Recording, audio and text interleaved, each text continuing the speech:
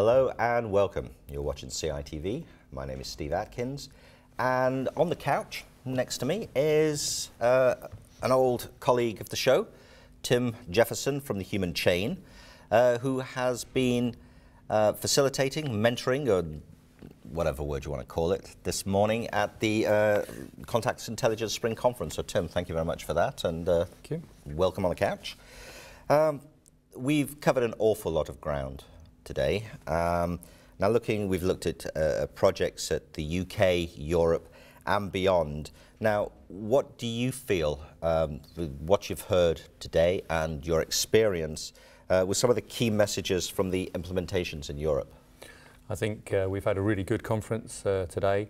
We've seen some really interesting demonstration of projects which are actually real. They're not just pilots and trials. They're now moving into real implementation. So that's a combination of contactless cards, also the infrastructure. And I think one of the key messages that come out today is that the infrastructure, both for the point of sale terminals and also in the transit world, are really starting to drive some form of adoption.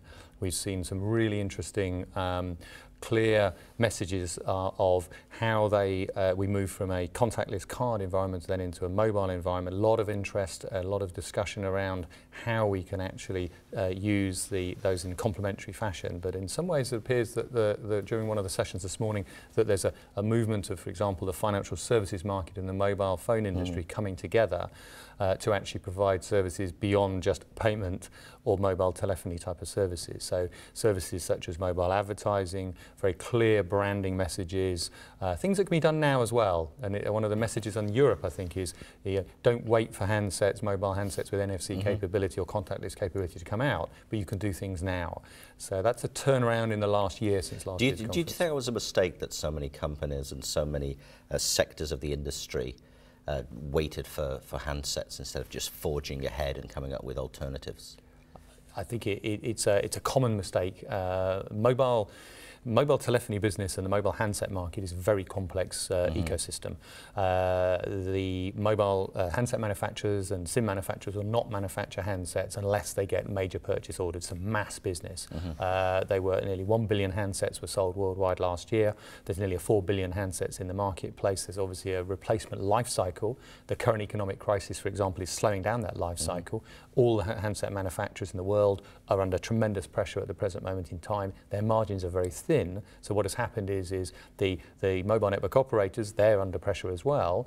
They're not ordering the handsets, and therefore the handset manufacturers aren't doing it. The other thing is that I think there's a lot of people don't understand, it came out again this morning, is that the standards were approved last year for mobile handsets to have NFC capability, but they weren't actually fully fleshed out with the testing regimes and things like that. And they've only just been agreed really late last year, beginning of this year.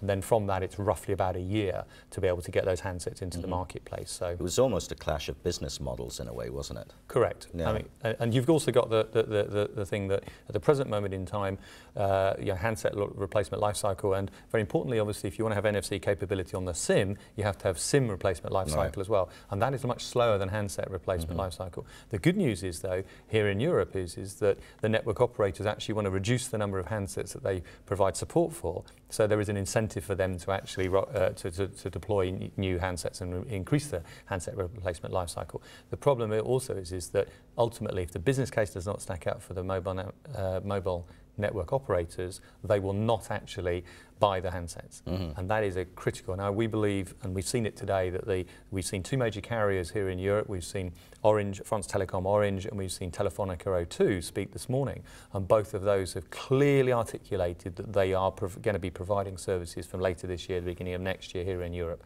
That is a major step forward. And they aren't just NFC, gorgeous NFC services, they're much broader. It's a range of services, a bundle of services, and that's really positive. That's come out of this morning.